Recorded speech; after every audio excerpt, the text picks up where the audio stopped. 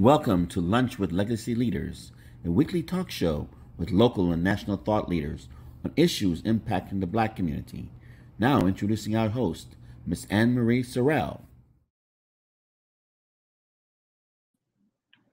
Good afternoon and welcome to Lunch with Legacy Leaders. I'm your host, Anne-Marie Sorrell, President and CEO of the Mosaic Group. I'm super excited about our show today. As you know, we cover so many important issues in our community. And today we get to not only cover an issue in our community, but an issue that's happening abroad. But before we get started, I'd like to thank our sponsors for making this broadcast possible. Thank you to Broward Health, AARP, the Solid Waste Authority of Palm Beach County, and the African American Black Alzheimer's Disease Initiative at the John P. Husband Institute for Human Genomics, University of Miami Miller School of Medicine. If you or someone you know is experiencing loss of memory or memory problems, please contact their research team for more information at 877-686-6444. Now today I am joined by several special guests. And our first guest is Guy Francois, who's a former minister, Haitian living abroad. We have Tamara Rodriguez, who's the principal and chief financial officer for Fatima Group. Raygine M. Francois, who's the founder and executive director of Haiti STEM Alliance, and Gilbert Fevry, MBA entrepreneur and real estate investor. Welcome and welcome and welcome. Thank you. Thank you. Thank you. Thank you so much for joining us. There's so much happening in Haiti, but before we dive into our conversation, I want to have each of you just share briefly a little bit about your background and your organization. So we'll start with Guy. Yes, thank you, Anne-Marie. My name is Guy Francois, and born and raised in Haiti, and came to study here, studied in finance, and then became a consul at the Consulate General of Haiti and Miami. And then lastly, became Minister of Haitian Living Abroad, then citizenship with President Jovenel Moïse. Awesome, thank you. Tamara. Hi, Anne-Marie. My name is Tamara Billiard Rodriguez. I was born in Haiti, moved to the United States when I was 10 years old, have lived here ever since. Very active with the Haitian community here in South Florida. I am the CFO of Fatima Group, which specializes in 3 industries: hospitality, media, and shipping. And so we are the majority shareholders of Island TV, which is the only Afro-Caribbean television network in the country. And so we are proud to be able to inform our community about what's happening in Haiti. Awesome, thank you. Gilbert. Hi, my name is Gilbert. Fevry, as you said, been here 22 years, most of my adult life, so to speak. Came here, studied business with a focus on marketing, and launched in 2017 my own real estate investment firm, the Red Key Capital. We invest in buying and restoring property, but also buy and hold as well. We have a background in marketing. We do anything in between traditional marketing and digital marketing. I've been an executive marketing professional for about 15 years now, and I have worked for the Seminole Tribe and headed the marketing department there for the Seminole tourism as well. So we're here to talk about Haiti, and I'm happy to be here and being joined by wonderful people, Haitian people who are as concerned as I am to make sure that the country is now on the path of economic development. Absolutely, thank you. Raygine.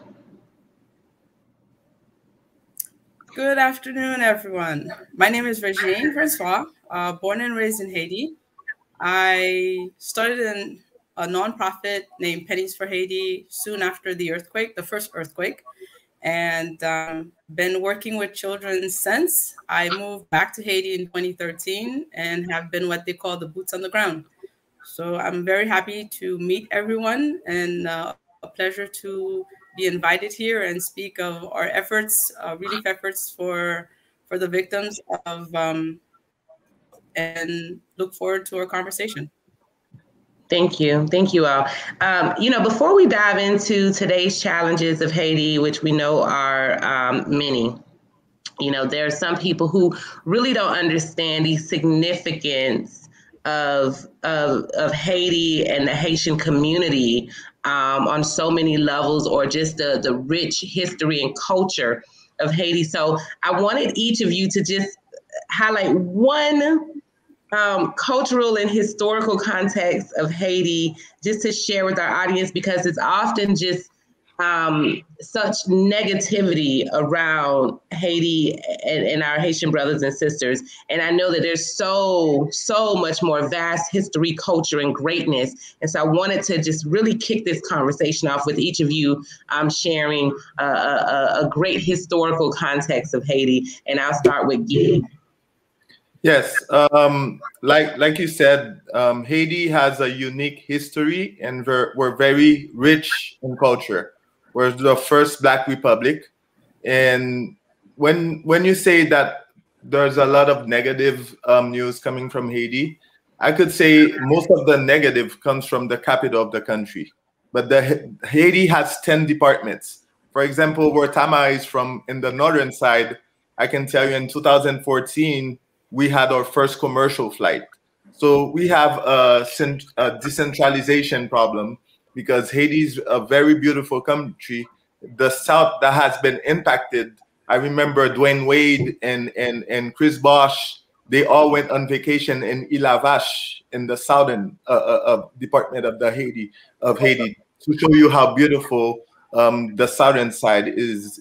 So I think we have a lot of positive things to say, but they always concentrate on the politics and also the Port-au-Prince side.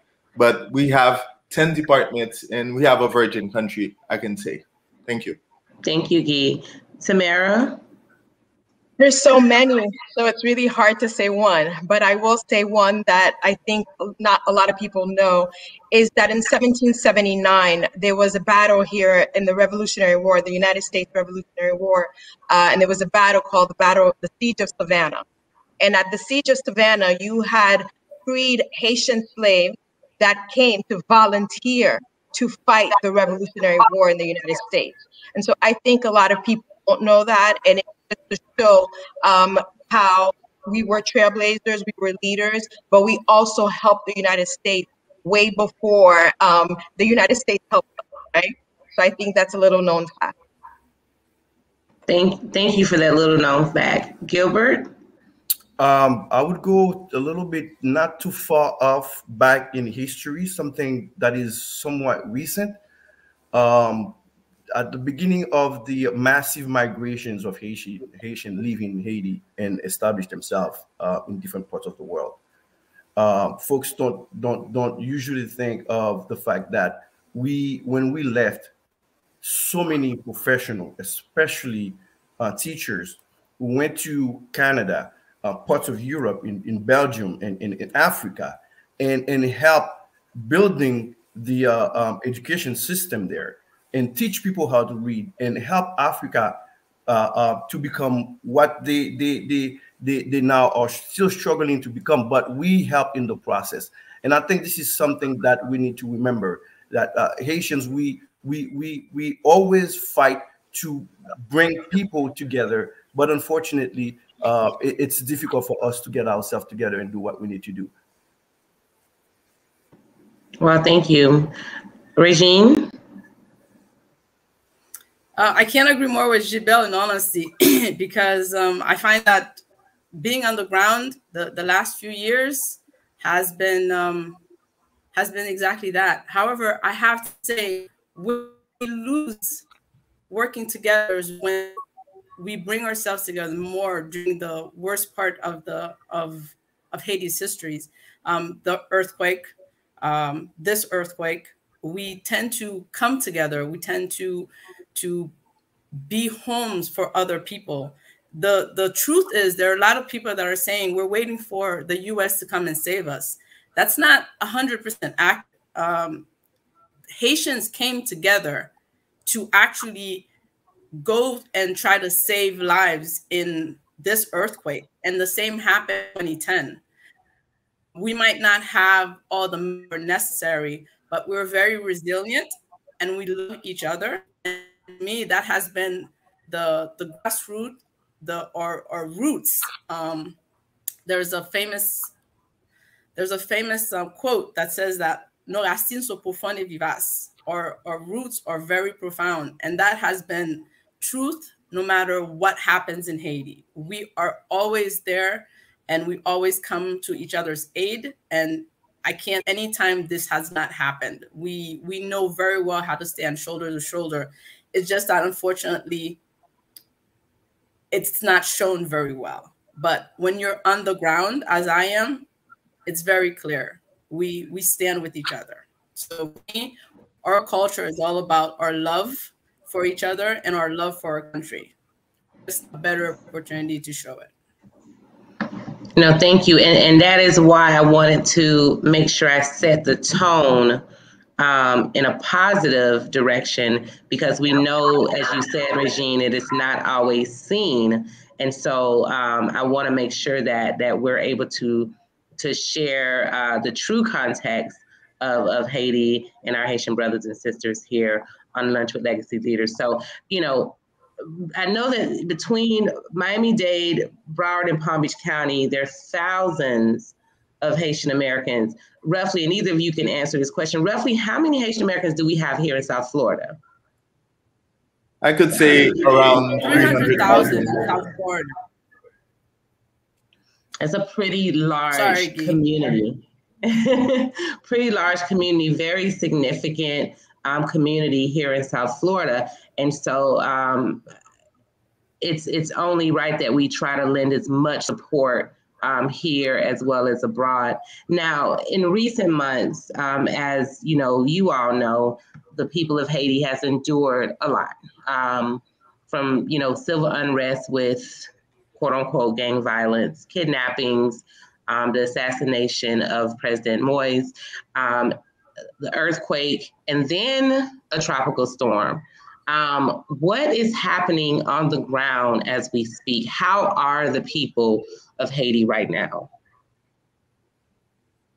Raygine, we'll start with you because I know you're right on. You're on the ground with your organization. So on the ground, well, first of all, Pennies for Haiti, because of our size, we're actually waiting for the second round of relief to go in, because I can't move rocks. I definitely can't mend broken bones. So we're waiting to be there, and the first aid has come through and done their job. So right now we're preparing relief effort, collections of toiletry, collections of clothes, collections of food, and obviously cash as well, because there's going to be so much for us to ship to Haiti. So in that sense, for me, I can't say firsthand this is what I've seen, because I have not gone anywhere. But what I am hearing, what I'm hearing from all of our groups is that we still can't get to Jérémie, because Jérémie is the furthest city out that was affected, so we can't get into there. Then you have Lekay. Lekay is very affected, and there are cities further out from Lekay that has not received any support as of yet. I have actually a few folks that are over there, because I work with the second half of my NGO, which is Haiti STEM Alliance. So we have a pretty good communication system over there to know that they're still waiting for support. This morning I received,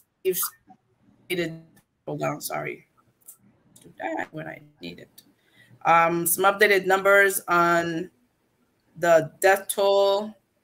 And so we're looking at 2,189 deaths, 12,268 that are hurt, 332 people presumed missing, and over 77,000 with homes that are basically damaged or completely destroyed. So you can imagine that's a lot of people that need assistance, and the work is a lot. I see the reports from whether it be the doctors or what have you, and everyone for that first report, everyone is saying exactly the same thing. They need medical supplies. They need just more hands. But the team that is on the ground is the Haitian team. I've seen many note Haitian doctors that have gone to the provinces, or we have a few NGOs that are on the ground as well that are doing the work. So in that sense, there is a mobilization that is on the ground that is taking care of the first needs necessary to get as many people healed and band-aided after the following earthquake. Well, thank you. Gilbert, is there anything you'd like to add? Well, I think the Raygine has summed up a lot of things that are going on in Haiti. Those are private citizens trying to help. And the lack of planification and vision and assistance from the government is still being felt in Haiti.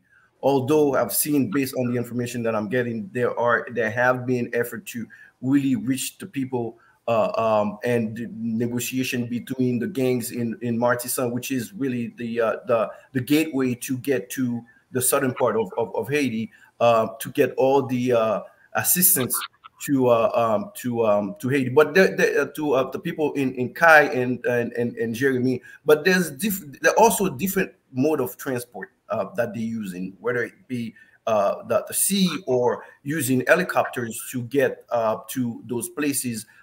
Things are started, coming up. But my issue really is the response of the government that has been really slow, and it seems like they were not prepared. And I know for a fact, after the 2010 earthquake, every specialist who went to Haiti and studied the soil, geologists, folks that understand how hurricane works, and we know that Haiti is in a tectonic plate, and we know hurricane will happen, and we know he was likely to. And the discussion was something will likely happen within 10 years, and we right at the end of that time frame. What have we done in terms of preparing for this? And what was the responsibility of the agency, urgency management agency in Haiti, to prepare for this and get the response as quickly as possible when that happened? Mind you, they were talking about the northern side as likely to have an earthquake. We have something in the southern side of Haiti.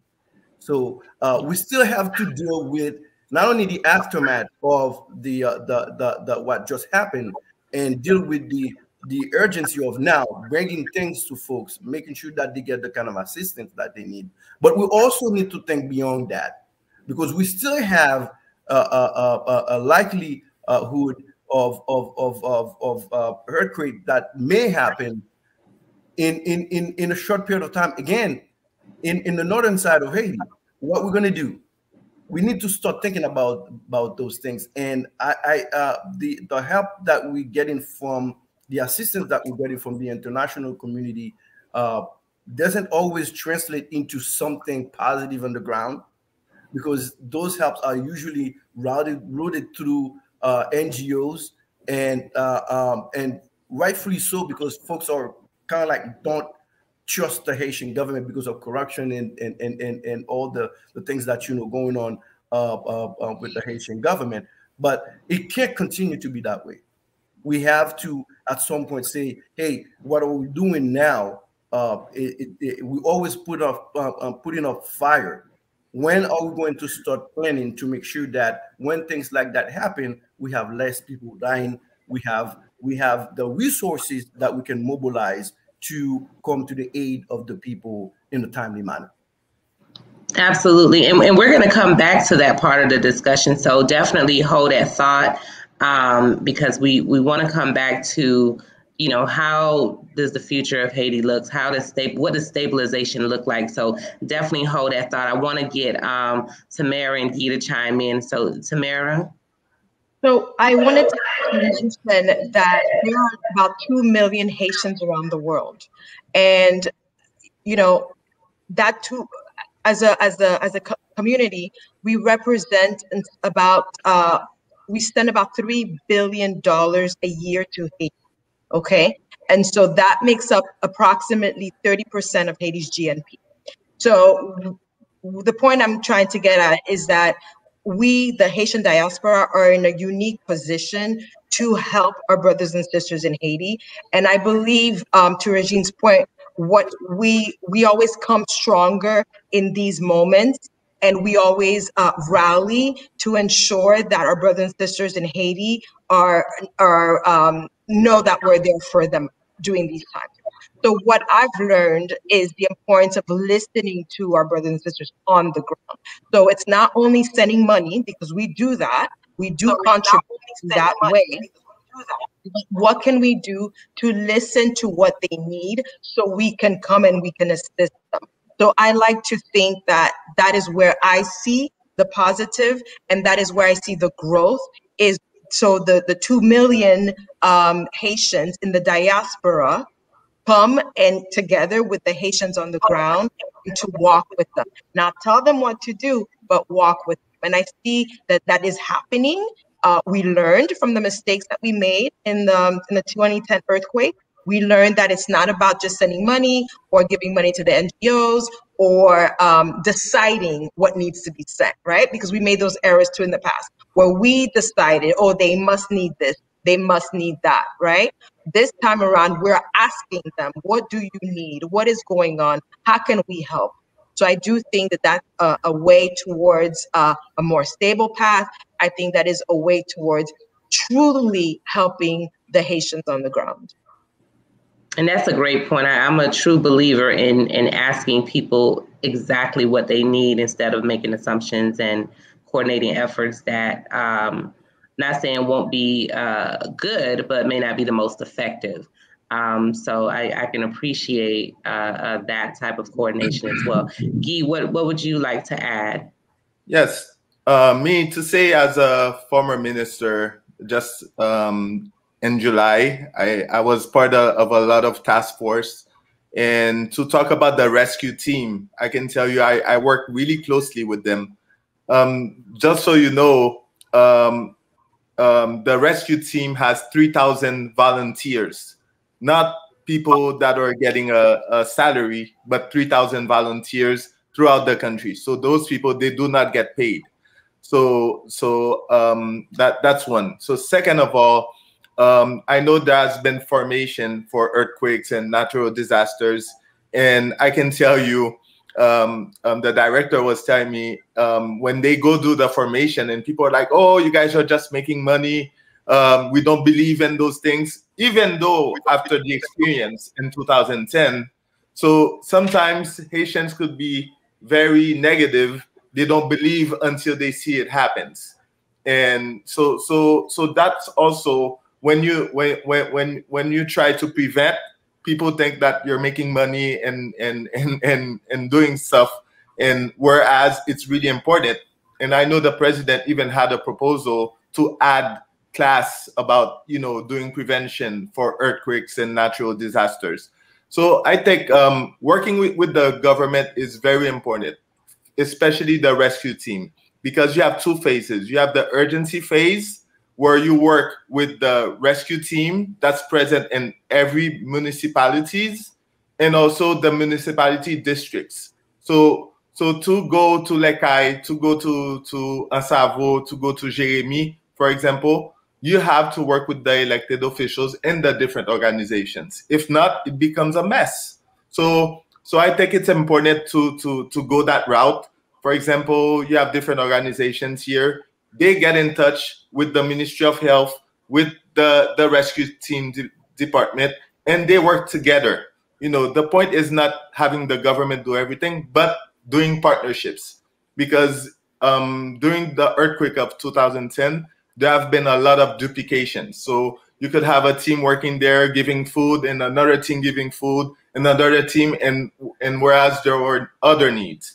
So I think it's important to relocate everything and have a coordination between the public and private sector. Well, that's a good point. That takes me to, efforts here on the ground in South Florida, in our region. And, I know that there's so many organizations and individuals who oftentimes want to help, and they kind of just start doing things and doing relief efforts, and it may be a duplication or it may not be really coordinated. But I see that we do have some information as it relates to, how to donate. We have South Florida Caribbean Strong.org that's coordinating efforts, PSAHaiti.org, PIH.org, as well as HanoffFlorida.org and ProjectMediaShare.org. So there's so many in there for those who are watching, and there's so many others. We have several websites here in our banner that's running at the bottom, but I want to hear from our panel. What are the relief efforts that you're involved in? How can those who want to assist participate? And how do, based on history, how do those who want to help ensure that they're participating in legitimate efforts that are going to actually reach and assist the people of Haiti? So I'll start with Raygine. Well, for me, Pennies for Haiti doing is working. I'm still trying to figure out how to get an organization to receive things for us. Being here tends to be a little bit more difficult to coordinate things on the US side. Half of my board is spread around the country, but we don't really have a base in Florida that can actually bring things in. So I'm in contact with a few people to see who can, hey, could you please gather things for us? And then I'll be in the States in about 60 days to pack everything up and ship them to Haiti. So like I mentioned earlier, we're doing drives for toiletry, food, and clothes, tents as well. We're partnering up with Food for the Poor so that we can see how much food they can give us. At this point, I can't speak for anyone else in terms of legitimacy. That one's a difficult one. You can't, unless you're in the know and in the group that's actually running the program, you can't vouch for them. I think that was probably the biggest issue in 2010. When after the reports were coming in, you were surprised to see which NGO were at the top of the list of organizations that just did not do what they said they were going to do or where the money actually went. So I will not be the one vouching for anyone side myself. We've been working in Haiti since 2010, so I can for sure at 100% tell you that whatever we do, we work for kids. That has been our focus since day one, and it is still our focus. Make that children are eating, the children are clean, the children are going to school, the children, it's all about the children. For me, Haiti, if we can't get that generation stabilized, how do we get Haiti stabilized? I don't know about anyone else on this panel. I'm getting ready to retire. That's where I'm heading. So the only thing we can do is make sure that the kids in Haiti are taken care of. And that's what Pennies for Haiti is about, making sure that we get generation okay and moving forward. Awesome. You'll see that we use PayPal. It's the simplest one to use for donations, but we will have a flyer on our website, hopefully by the end of this week, as long as we can find someone that is willing to coordinate and gather the items that are being donated for the South. And we will predominantly be working in Lekai, not Lekai, sorry, but Fatima and Shadonia. That's where we're heading. We have a few family members in Jeremy that we will be helping, mainly because I'm from Jeremy, but our concentration of effort will be in the Lekai area, and that's where it makes more sense for us. Awesome. Thank you, Raygine. Tamara. So I agree that it's important to ask the right person what organization they are affiliated with or what organization they've worked with in the past. For me, for the last 12 years, I've worked with Projet Sainte Anne, which is, I think you have it in the ticker at the bottom, which is psahaiti.org. They are in the South, so it's an organization that is familiar with the area. I also think there's a lot of other organizations that do great work. So we don't have to only donate to one. We just have to understand that what the needs are right now. So for now, the needs are more medical, right? We need to get people out of there. We need to get stabilized, right? So it's important to help HANA, which is the Haitian Nurses Organization. It's important to help Project Medishare. It's important to help the doctors and Innovative Health Haiti, for example. All of those organizations that are doing help, that are servicing medical needs right now. And after that, we can do the other things that are needed. So I'm a big believer in donating to all of the organizations that are on the ground, that have a long-standing reputation in the area, because they're going to facilitate a lot faster than an organization that is on the other side of the country, for example, or that's not in the country. Thank you, Tamara. Gilbert. Well, I would not say much than reiterate what Tamara just said. There are organizations that we Haitian people, we have been working with, and we know they are on the ground servicing those communities directly. Those are the organizations that I will prioritize because they don't get into the bureaucracy of spending, 90% of the money that you send there, and your 10% goes to the people. So you want to have a bigger share of every dollar that you spend, every dollar that you donate, to go to help the people that are actually in need, not in logistics and paying folks and people getting rich off the back of the people that are in already in situation that in a needed situation. So those organizations are well known in the Haitian communities, and I believe Guy can attest to those. And as somebody who has been in the government and continue to work with the government, they know the legitimate organization. They know the organization that are underground doing the right thing, and he can actually suggest and vouch for certain organization if he wants to, because he has he's on the pedestal. He had that bird eye view of how things are being done right now, and see who's doing what and who's driving result, as opposed to not drive. Then they're just being there to show their face in cameras. Well, Guy, that puts you on the spot.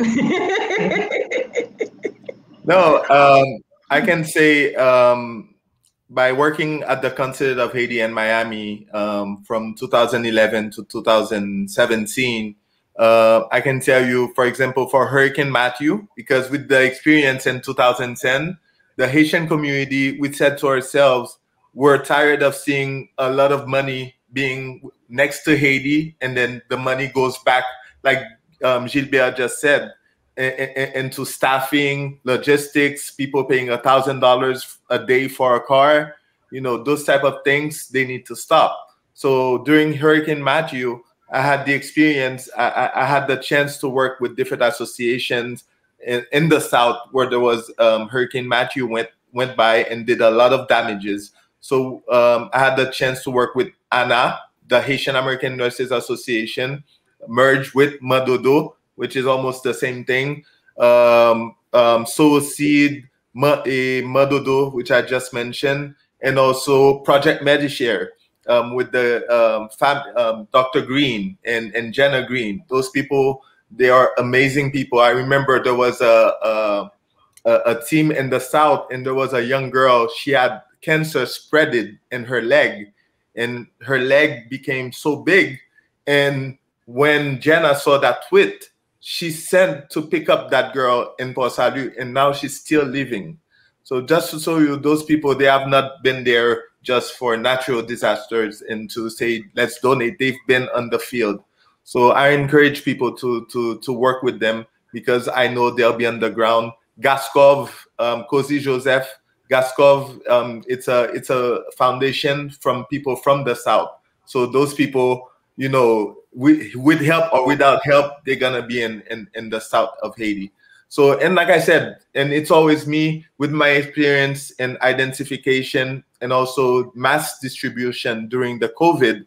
I had the chance to create a structure to work with the elected officials, from the mayors, the municipality elected officials. Those people are very important because, like I said, they have contact with the other officials in their area and also the different organizations. So it's always important because if you go without them, they might have you, they might punish you. I'm not gonna give details, but it's always important to let them know that you are in the area because it might cause a lot of problems. You know, you mentioned something that we had not touched on, and that's COVID.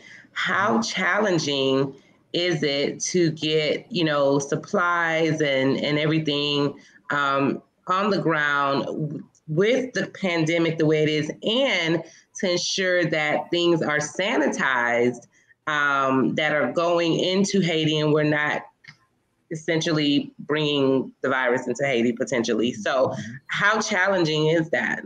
I don't know who wants to, Guy, if you want to touch on that. I have to say, second, I believe it was second or third week of July. I have to thank the American government, the Biden administration. They had sent 500,000 vaccines, Moderna, to Haiti, so which will be eligible for 250,000 people. So the vaccine campaign has started. I think we're already at 20,000 people. So I think during the crisis in the southern departments, I think the Ministry of Health will have to come up with a plan to see how they're gonna vaccinate those people. Because I have to tell you, Haitians don't really believe in the COVID. So it's only in Port-au-Prince where we had the most cases, but the rest of the country, people even putting a mask, it was a challenge to force the people to put a mask. But the COVID is there.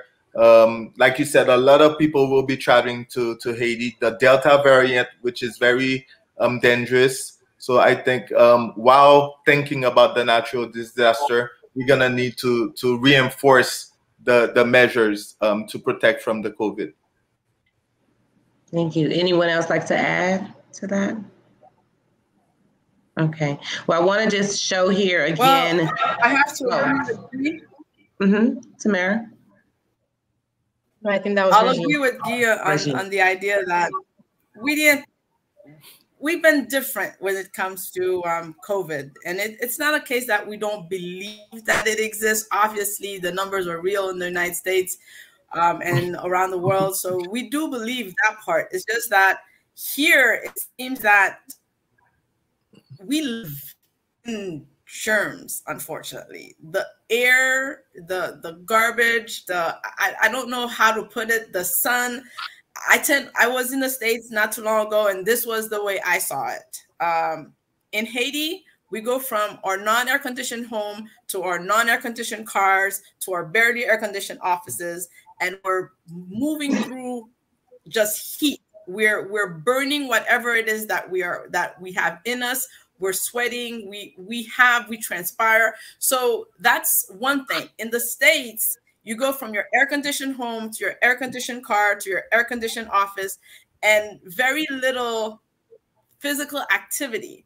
So I don't know what has made it a difference here in Haiti as to why COVID has not made such a humongous wave as it has around the world. Because the one thing I know here is that if people were dying in numbers, the radio stations would have heard it. You would have people calling in like crazy saying, I have 5 people dead. I smell dead people here. I smell that. And that's not the case. We do not wake up in the morning and find any dead bodies in the street. Yes, it was a challenge to get people to wear their masks, but we are wearing masks. For the most part, you will go around and of 10 people, you'll find 6 people wearing masks. If you go to the open market, you'll find none. in all honesty, or at least maybe 4. But COVID is just different here. And I get that we've been an anomaly trying to figure out why that's the case. Trust me, I was in the States and I couldn't wait to come back home because I'm like, I need to go home. COVID is stressing me in the United States. But here it's just different. You wash your hands. I have a cocktail of teas that I drink every day, a cocktail of vitamins that I drink every single day. And I think that's basically what everyone here is doing is we have the natural teas, we have the sun, and we're just there. We're just blessed.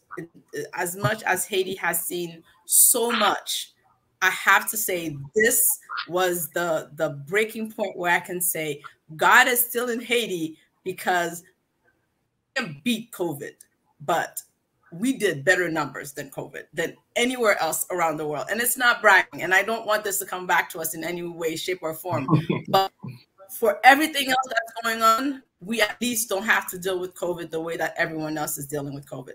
That to me is a plus, because I can't imagine having COVID on top of all the things we've already mentioned going on in Haiti. It would be just unbearable. You would have to say Haiti is truly, truly jinxed. And I refuse to believe Haiti is jinxed. I will be the last person holding hope for us. If I'm here, it's because I believe in Haiti and I have hope that we will see light at the end of this tunnel. And for all intents and purposes, I see the light. There's no way. One way or the other, we get to see Haiti in a positive light.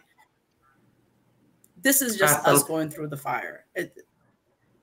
No, absolutely. And that's why I wanted to just mention it, because I do want for anyone who's donating items to also make sure that they're sanitizing as much as possible, whatever they're donating. And I know some people had commented about clothes and things like that. If you can afford to make sure you purchase new clothes, that would be great. Just because of what we're in with the pandemic, I just want to make sure that we encourage people to exercise safety and sanitizing protocols when they're making their contributions and of actual items and clothes and things like that. So that's just something I just wanted to point out, because we definitely don't want to add to the challenges that Haiti is already facing. And you do have a point. Building the immune system with sun and vitamin D and all the herbs and vitamins is so important. And that is the biggest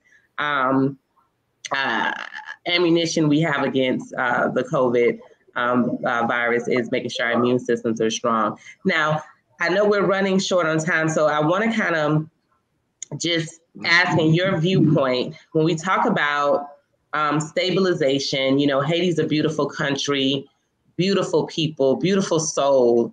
And when we talk about stabilization, in your viewpoint, what does stabilization look like? Will Haiti see stabilization anytime soon? How involved should the U.S. government, other governments from the international community be involved in the stabilization of Haiti? And then lastly, if you could add in there, I know it's a lot, how do we continue to change the narrative and the perception of Haiti into a more positive narrative and a more positive, uplifting and optimistic perception? So I'm going to kick it off with Guy. Okay, so talking about change, and one of the things before the president got tortured and assassinated on July 7th, I was part of the task force for identification. I have to tell you, we have 25% of the population, which is about 3 million people, with no birth certificate, no identification card. So now we got this to almost half, 1.5 million people now with birth certificate and identification card, but most of them were in the south in Gadas. So now with those houses destroyed, we're gonna have to start again. So that's one. And one thing I can say about Haiti, the issues that we were fighting is the integration of everyone. Like here, we might have 3 Haitian Americans.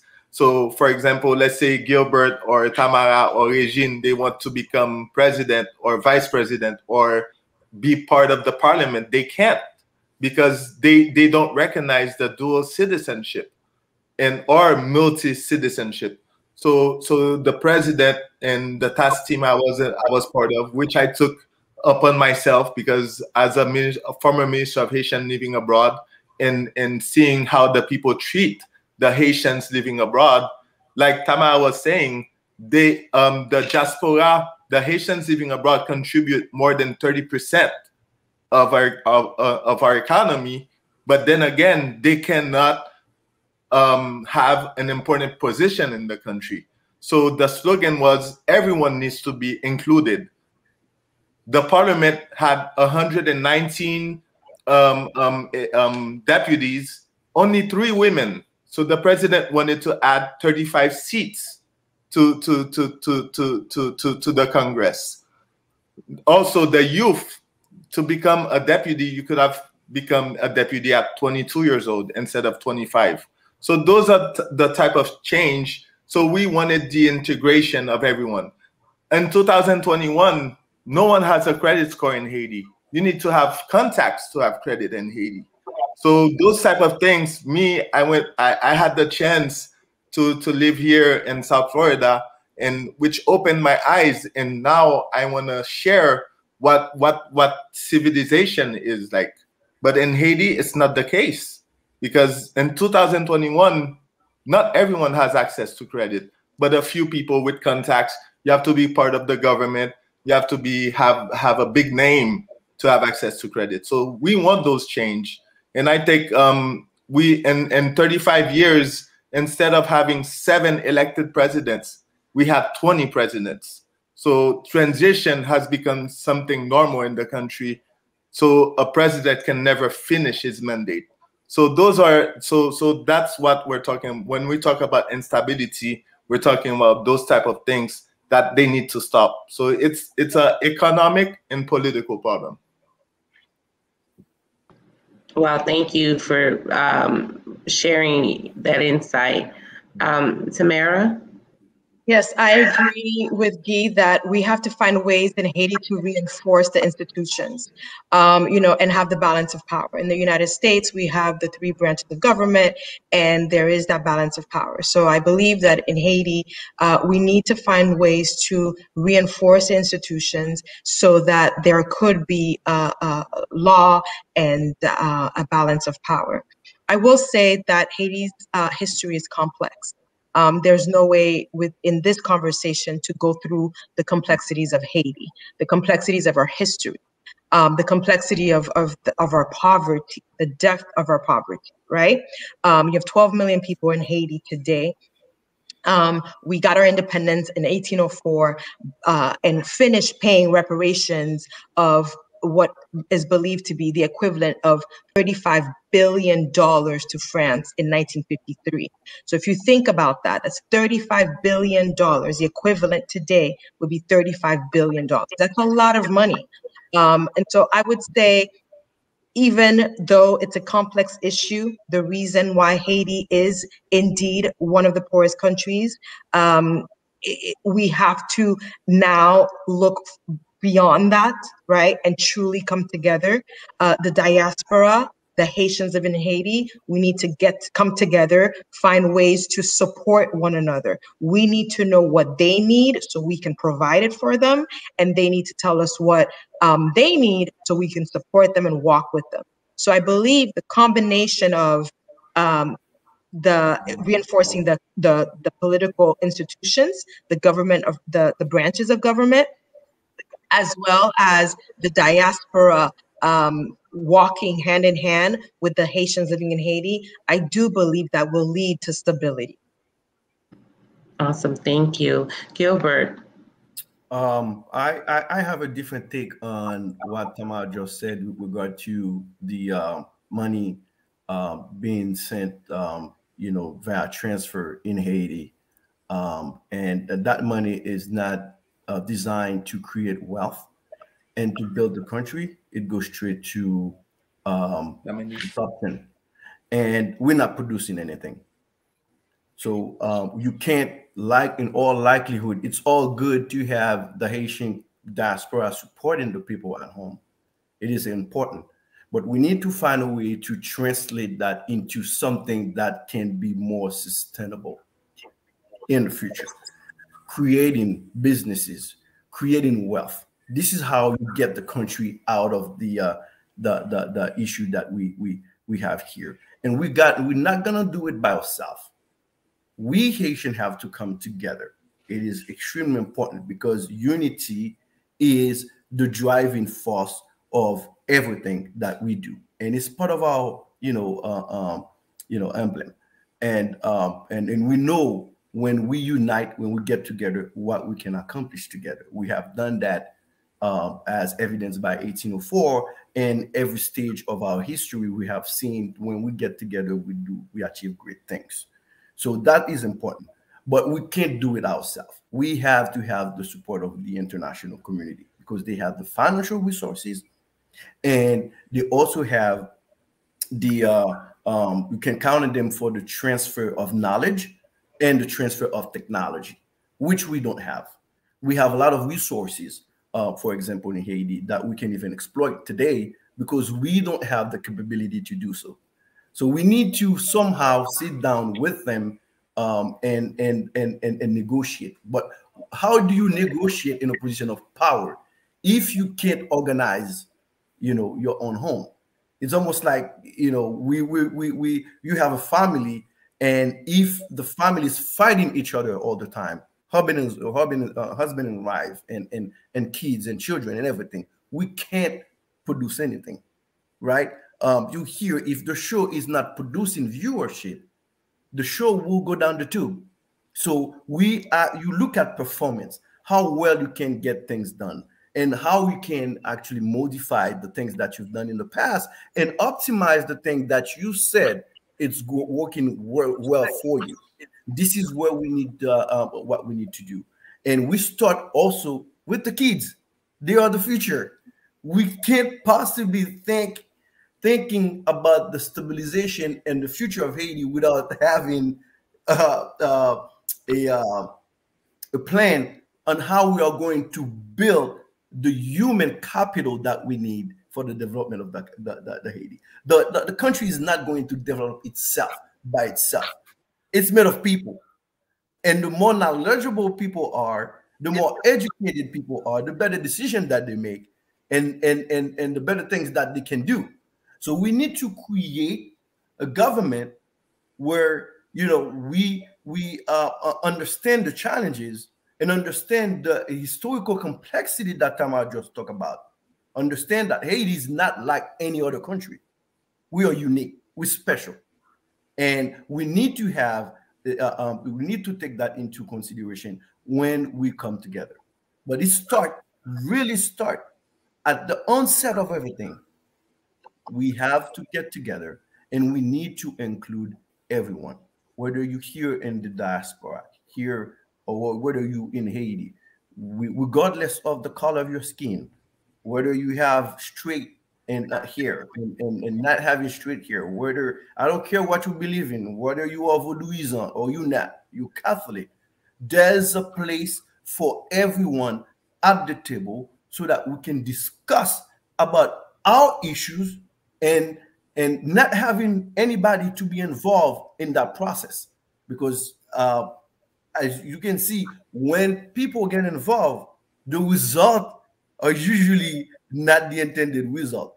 And we need to do that ourselves as Haitian people, come together and then think about the youth, think about the kids, because the future is them. We have a whole generation of folks that have gone, has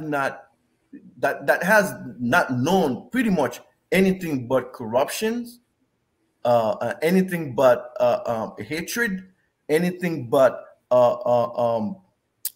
creating chaos. And that generation, some folks maybe reinserted into society. Some of them is already lost. So we have to talk about those are reality that we need to talk about and go beyond that. How do we create wealth? How do we put Haitian together to come up with a solution for ourselves? Solutions that are endemic to our issues, not solutions that are being concocted in some sort of chat room in Washington, whatever the case may be. So we are the solution of our problem because we are our problem. Oh, thank you, Gilbert. And Raygine, you can bring it home. Well, my answer to the stabilization of Haiti is education. I can't start anywhere else beside that. And the next thing is security. I would love to be able to just drive anywhere in this country on a regular basis and do what I'm here to do. Just give me security, because with security, I can get education. I can't move. Guy, if you can give me security, I'll be the happiest person in the world. 5 years ago, I could leave my house at 3 o'clock in the morning and go to Cabaret and go buy fruits and vegetables and not even think twice about going through Cité Soleil. Today, I won't dare to leave my house at 10 o'clock in the morning and not wonder if I'm not going to get kidnapped down the hill. So my point is security is the first thing. The second thing is education. Teach them how to read. Forget everything else. Teach them how to read. Guess what? We have 119 candidates running for president. And the majority of people that will be voting do not know to read. So it's a guessing game as to what is the platform? What is this person running on? Where do we start? But through education. I don't know how else to put it. Teach adults how to read, prepare kids for their future, because they will be the ones running this country in about 15 years, and make sure that they have the tools in their hands to make the right decisions, to make better decisions. And I do agree with you. This generation has known nothing more than corruption. But who's at fault? I'll leave my question there. Who's at fault? It's not them. The adults are not doing what they're supposed to be doing. So we can't blame the kids 15 years from now when we can't stop this cycle. It's not their fault. We did not set the right examples for them. So whose fault is it? Us. We need to take responsibility. At this table that we all talk about, we need to make sure we have engineers. We need to make sure we have people that have studied economy. We need to make sure we have people that have studied politics. We need to have doctors. We need to have professionals who went to school, sat on a bench, and studied their field dealing with the items in that field. Education should be run by someone who studied education. The Ministry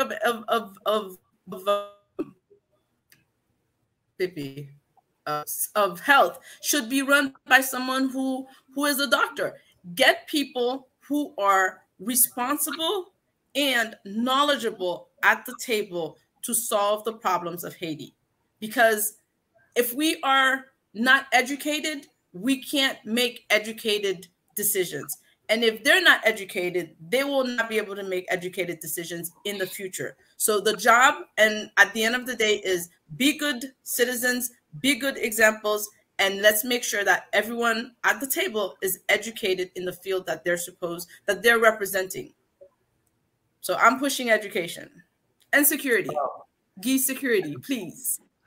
And Mary, can I add something real quick to piggyback off what Raygine just said with regard to education? I do agree with you, Raygine, but literacy, what literacy meant 50 years ago is not what it means today in an ever-changing environment where technology is moving at a very rapid space. So education should mean giving the people the capability to adapt and change. Those that are able to unlearn and relearn and adapt, those are the ones who are going to be the new citizens of the 21st century. And if you can't do that, you're gonna get lost. It's not about, you know, knowing how to read only, but having that capability for you to be nimble and being able to change and adapt to the environment. And that is key. And this is the type of education that we need to give the people, because somebody that is 50 years old, okay, you want them to still to be a productive member of society. So you want him to be able to do something, not just read something, but to be able to contribute to the advancement of the country. And in order for you to do that is by getting Gilbert, give me 3 years. Give me 3 years, Gilbert. Give me 3 years. Aside from Pennies for Haiti, I'm the executive director of Haiti STEM Alliance. And what we do here is teach children how to code, teach children how to use the internet, teach children how to use technology. We are part of an organization that prepares robotic competitions on the ground. We've been doing this for the last 10 years. Trust me. But I can't teach a child how to code if they can't read. I have to. No, we're not talking about the children here. Remember, we're not talking about the children here. We're talking about folks that are over 30 years old, that are still don't know that still don't know how to read, still don't know how to write their names. These folks, we need to put them in a position to produce. Right. You have to look at it. 3 years, Gilbert. Give me 3 years. I believe you, and I believe we both have education at heart, because I believe that we can't get out. One, by getting our act together and be together. Two, and focusing on education, because that is how we're gonna get out. We have to educate our folks. We have to educate our people. But we have to look for what education for what segment of the population. How about you come and join me? I will be glad to do so. Good. Well, listen, I know we could go on for probably another hour, but unfortunately we have run out of time, and you all have been just such a wonderful panel of guests and have given us such great insight. I am going to just share really quickly here again the links for our audience to see on where they can get involved, donate, whether it's financially or materials, supplies, etc. So I want to make sure that also you can, not only just look at the link that we send, you can also visit MIA Media Group. That's MIAGRP.com. And you can see there a list of links under the latest news of how you can get involved and where you can go to assist with the relief efforts. Of course, if you want to reach our panel, they are involved in these organizations that have been posted, and you can definitely reach out to them as well for more information. And we'll be happy to have our panelists back in the future to give us an update. Stay with me just one moment longer as I, just make some quick announcements. I want to thank our sponsors again: Broward Health, AARP, the Solid Waste Authority of Palm Beach County, and the African American Black Alzheimer's Disease Initiative at the John P. Hussman Institute for Human Genomics, University of Miami Miller School of Medicine. Please make sure you save the date this weekend, August 22nd.